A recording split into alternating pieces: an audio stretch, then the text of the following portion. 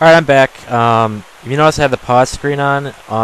Don't ever leave the game on without it paused because Scissorman will randomly attack you when you're idle. But yeah, that's just a little tip right there. But now we're at the fountain. I already know what I'm supposed to do here. You're supposed to click on this tree right here, I think, and then yeah, here we go. This might be the valve to drain the fountain.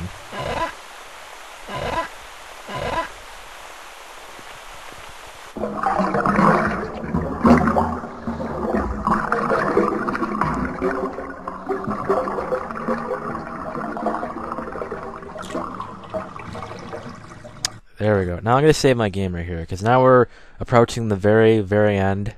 Sorry if I gave it away at the very end, but I couldn't have really given it away, but anyway, let's do it. Yeah, this is like the final part down here, so. The water in the fountain drains away.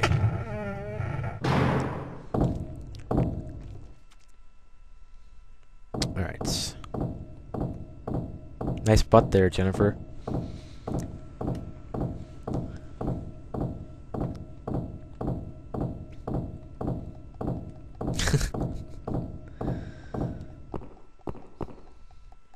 Alright, let's go down this little corridor. Edward, please. I know you're a good boy. Let's stop this and go back to the Granite Orphanage. Edward? Ah!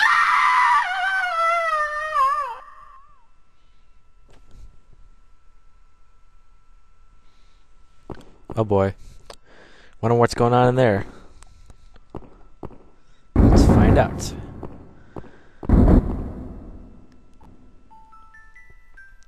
Huh? Oh look, it's Scissorman. We can actually talk to him. So, it was you, Edward. I guess the secret is finally out, Jennifer. Gasp.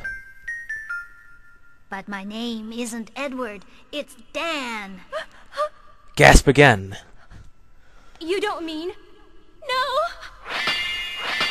So, you remember me now. Jennifer! Remember that big... Oh, hold on.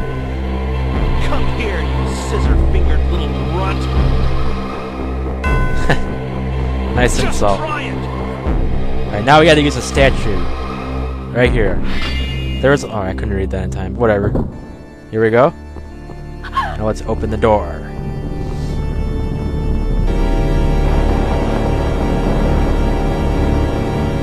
Open the door and show me the way. Why did I read that? Shit.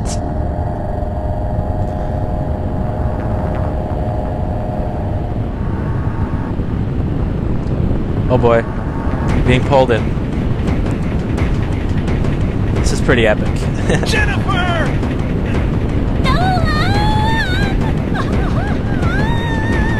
So now you gotta use that dagger on him as quick as you can. There we go. See ya, Scissorman. Or, I mean, Dan. Finally beat you.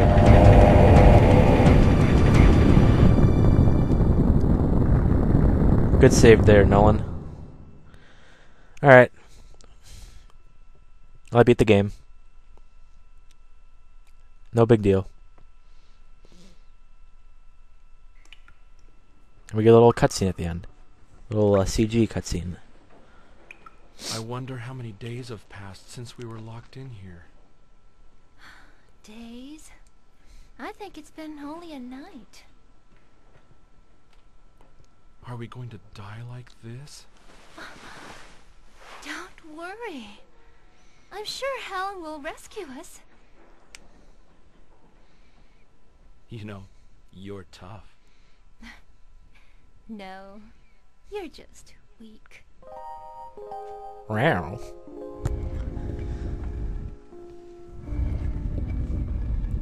Helen? Oh, what's this? Jennifer, Nolan, Helen? Aw. Helen? Helen? Yay, we got a happy ending. And I think this is actually the best ending you can get in the game, if I'm not mistaken. Probably. It's probably the best one.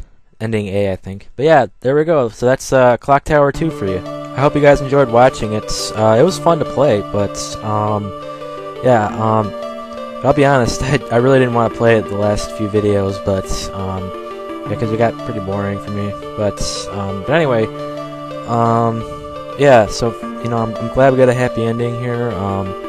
Finally, my last game didn't have that great of an ending, but yeah.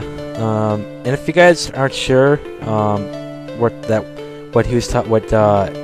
Scissorman was talking about when he said like I'm really Dan, he's actually remember that big baby mutant thing from the last game that chased me in the catacombs and I blew it up with the kerosene? That's actually him. He's that guy from the last game, and somehow he rebirthed himself into another Scissorman or whatever. Maybe he's not all big anymore, but yeah, he came back for revenge, and that's what this game was pretty much all about. And it was like revealed at the very end that he's Dan. But yeah, just to clear that up for you guys if you didn't know. But anyway, I always give my Let's Play a rating, so I guess I'll do that right now for this game. First, I want to start with the pros of this game. The thing I really liked the most about this game was the voice acting, and even though you didn't get a lot of it, it still gave the game a little bit more life than the last game had. And another thing I really liked, which I kind of really didn't like too, was the exploration. Like in the intermissions, you can explore the city or whatever, go to different places and talk to different people. That was a pretty cool feature, but it was kind of annoying because you had to go to certain places to trigger certain events, and that was kind of boring too. But that's that pro. But now let's talk about another thing I liked. I like the replayability with the endings. Like if you got a bad ending, you can play the game again and try to get a good ending. But I don't know why you'd want to go play the game over again to get a worse ending, but I guess it's just for the fun of it. But and also the thing I really didn't like one part about that. One of my other videos I messed up is that part in the library with Helen. I put the statue in I went to the wrong place because I was supposed to go to the place where I sent the statue, but I didn't know that, and I got one of the bad endings, and it just ended the game for me, and I had to start over. But that's another part. That's the part I didn't like about that. But the replayability was good. Had the multiple endings, and actually the thing I liked the most about this game was you can play as two different main characters, Jennifer and Helen. That was pretty cool. You couldn't do that. You couldn't do that in the last game. There's only Jennifer, but I'm not gonna do another Let's Play of this with Helen because I'm not really interested. I don't really care, but I still think it's really cool that you can do that. But I mean, they're not really that. It's not really much different than Jennifer. Helen's playthrough of the game isn't. It's not much different than Jennifer's, but it's just the items are different. Some of the items are put in different places. There's some new items, like you can get a pistol for the end, but whatever. That's not. I don't really care, but I still like it. Now let's talk about the cons. I really didn't like. The voice acting. Even though I said I liked the voice acting, because it gives more life, but the acting's terrible. Like every voice acting game in that time, that era was not that good. But I really didn't like the actors. But another thing the thing I hated the most was being chased by Scissorman. It was scary the first 10 times, but there's some times where where you're about to do something really important. You finally got like an item for an important puzzle, and then he pops out of nowhere. It's like when I earlier in this video said I said I was gonna meet you guys at the fountain, and then when I got there off screen, like he popped out of the fountain. So I had to run all the way back to the other side of the mansion, this castle, and I had to hide in the closet to get away from it. And then I had to run all the way back to the other side to the fountain, and then I was able to finally do it. But that's annoying. It's a big setback to be chased by it. It's not even scary anymore, after the first 10 times. But whatever, that was really annoying. And Yeah, that's pretty much all I really liked and hated about the game. Now I guess I'll rate the game. I think I'll give it 7.5 out of 10. Yep, I think that's a pretty fair rating for this game. And, you know, I really have to say that I enjoyed it in the long run. It was a fun game, but there was some annoying parts about it. And I'm glad my subscribers liked it. Thank you guys for watching. I really appreciate it, and I'm glad you guys liked the game.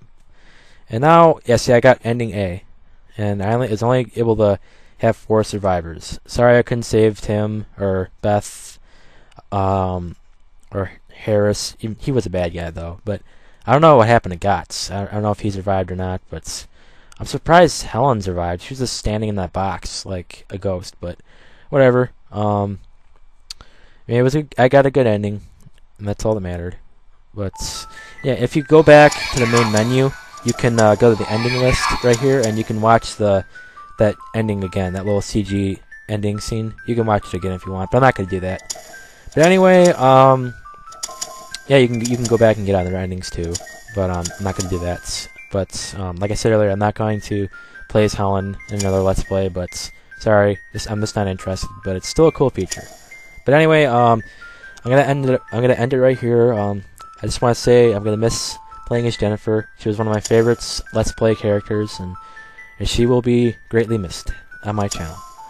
But yeah, it was fun. That's the last Clock Tower game. This is the last Clock Tower game I'm gonna be playing on my channel, and just don't play Clock Tower 3. I mean, it has nothing to do with the first 2 games. It's a completely different game. I played if you want to play something different, but it's not like the point and click Clock Tower 1 and 2 games. But and don't play Ghost Head. That's a spin-off game. There's no Scissorman. I don't even think there's a Scissorman in Clock Tower 3. But anyway, now I'm finally gonna end it here. Once again, I'm glad you guys enjoyed, and I hope you enjoyed. But anyway, I'll be back on Monday with a new Let's Play. I'm playing a new main Let's Play. I'm going to be playing Dragon Warrior 3 on the Game Boy Color. And I'm going to have a new background for my channel, promoting the game. And, yeah, so I'll see you guys next time.